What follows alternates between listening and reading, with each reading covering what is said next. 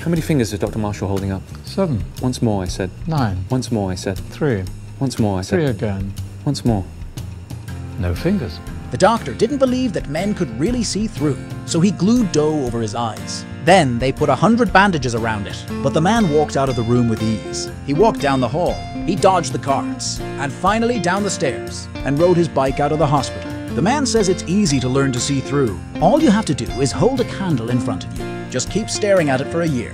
Then the man took out a deck of cards and easily told the numbers on it. When Henry learned about this, he sat in front of the candle every day.